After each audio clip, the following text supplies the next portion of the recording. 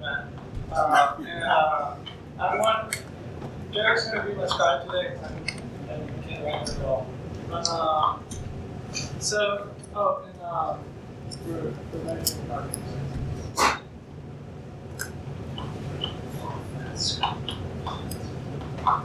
So I'm going to have you guys tell me, this is going to be an interactive session. I want you guys to tell me what an effective metric for measuring project risk is. And go to that. Number of downloads.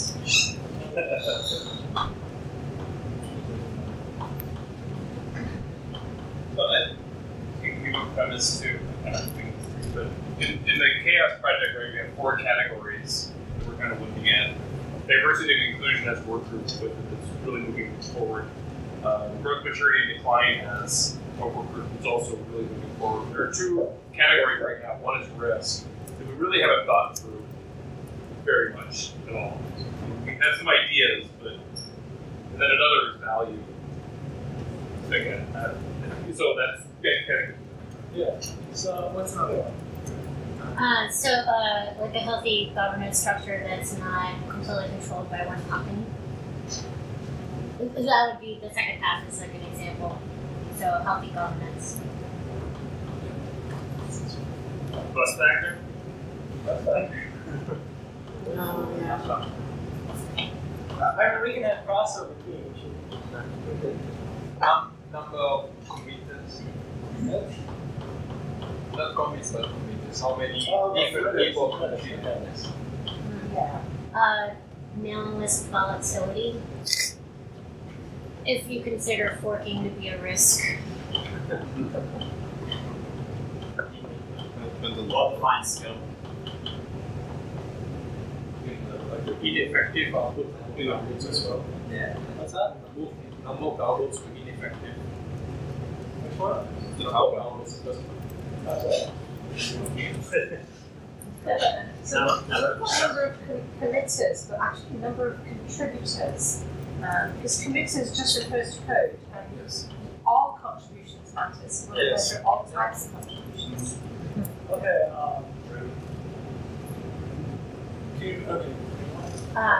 Go ahead.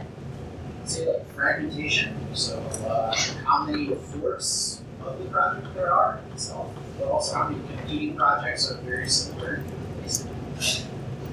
Okay. Let's change over. I would measure the number of contributions themselves. So, like in the early days of open source, when we were asked to report how successful our projects were, we would use things like, our posts to the mailing list grew from 300 to 3,000 in a week. And so, not just what we have on GitHub, but there are other things that happen in the project. And then I was just going to say, the currency of documentation. Like it's got a ton of broken links in there. You know, it's not What was it? currency of documentation. Oh. Or if it was last looked at in 2011.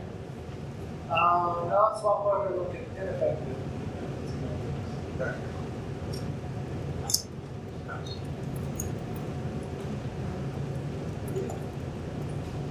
We're only into effectiveness. We got focus on it.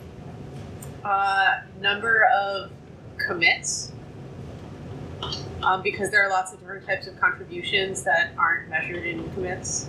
And also junky typo commits. And also, those are useful too. I mean, it's nice, but it's like, Number of discuss. it's apples and oranges. Like, someone's like forcing typos after their one piece before.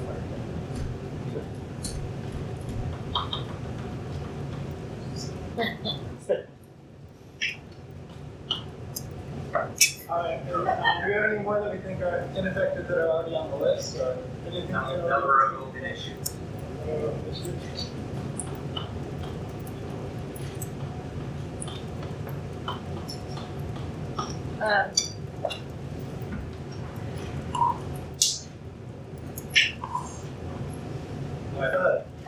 Coverage on Hacker News or other.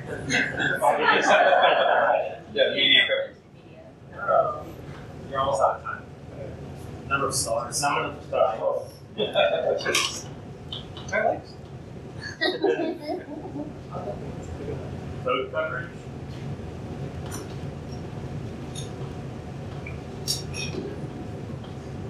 Alright, we're almost out of time, so there's gonna be that many quick facts for you to watch.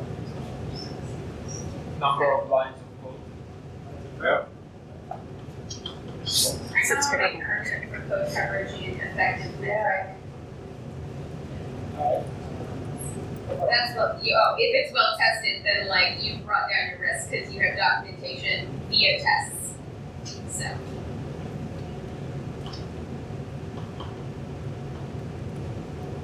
Does anybody have anything about like NVEs that came up earlier?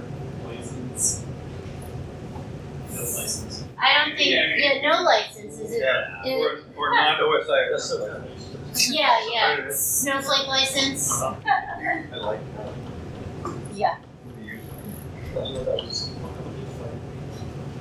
Nice description of the license.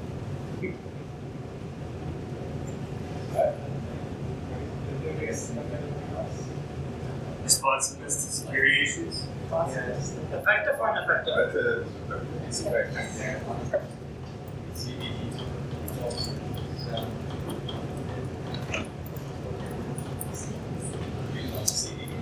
Unresolved. We could basically do this for the rest of the day. I